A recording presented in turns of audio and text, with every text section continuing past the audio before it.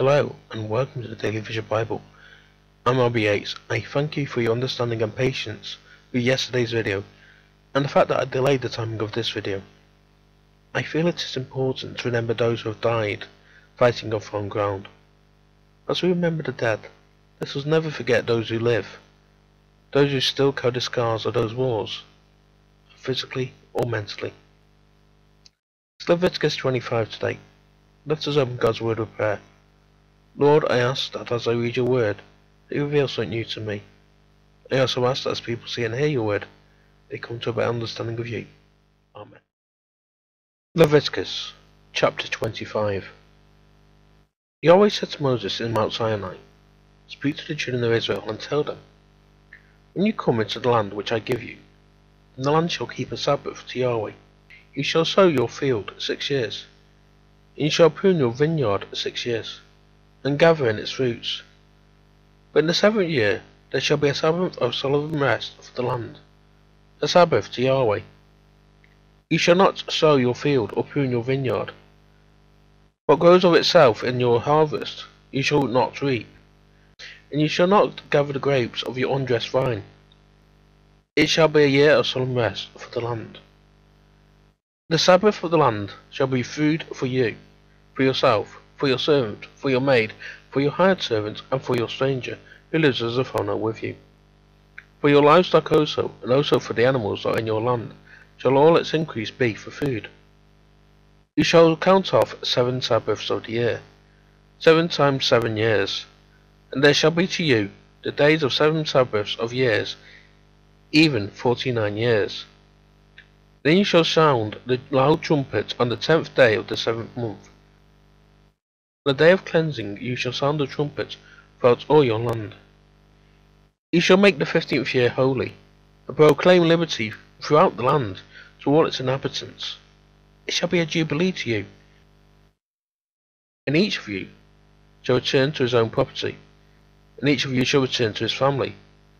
That 15th year shall be a jubilee to you.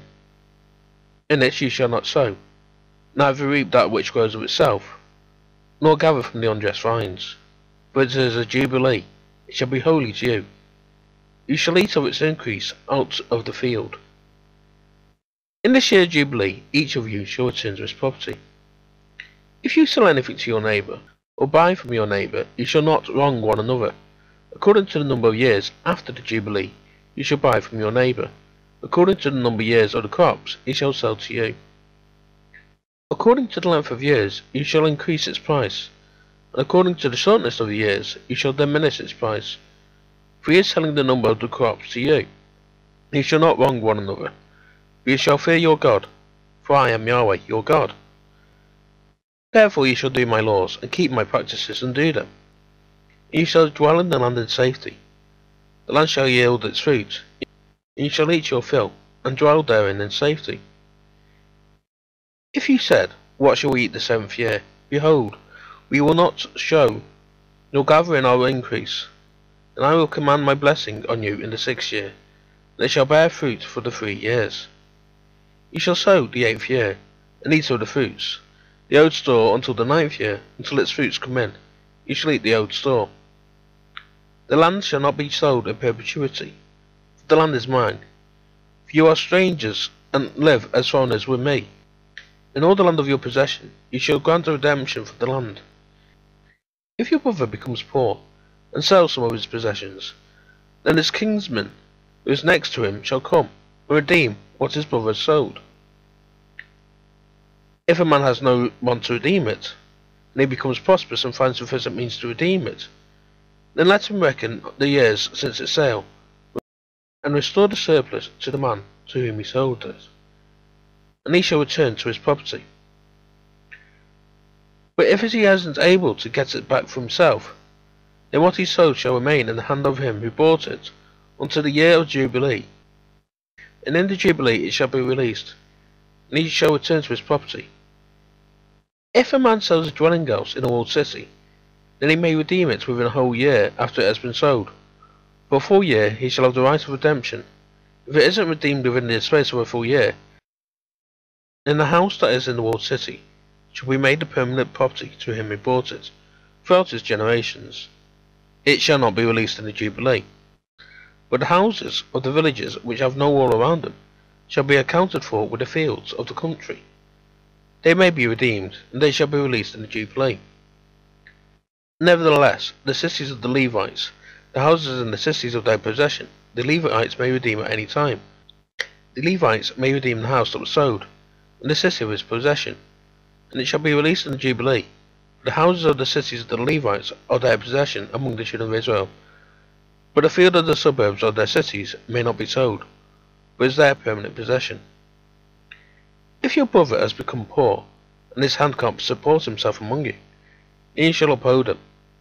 He shall live with you like an alien and a temporary resident. Take no interest from him or profit, but fear your God, that your brother may live among you.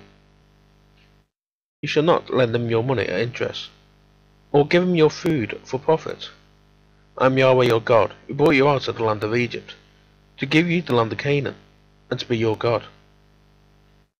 If your brother has grown poor among you, and sells himself to you, you shall not make him to serve as a slave.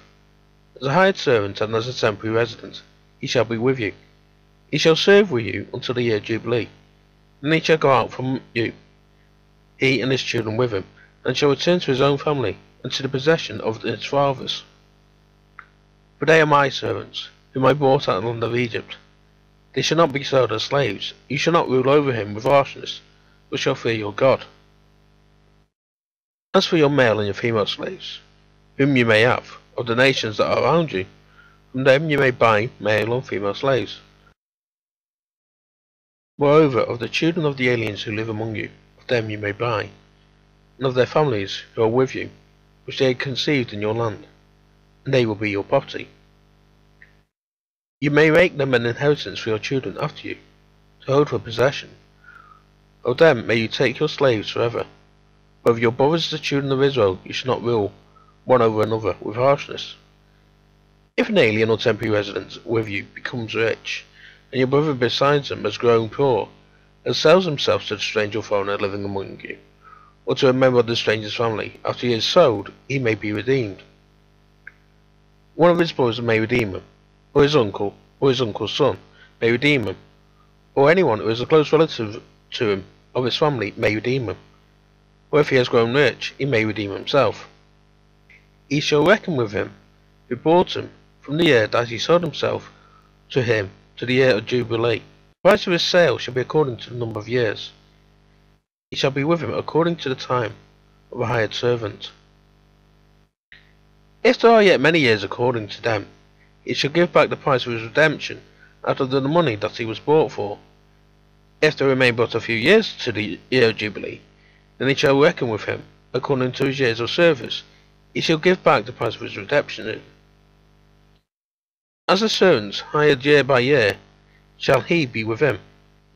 He shall not rule with harshness over him in your sight. If he isn't redeemed by these means, then he shall be released in the year of Jubilee, he and his children with him. For to me the children of Israel are servants.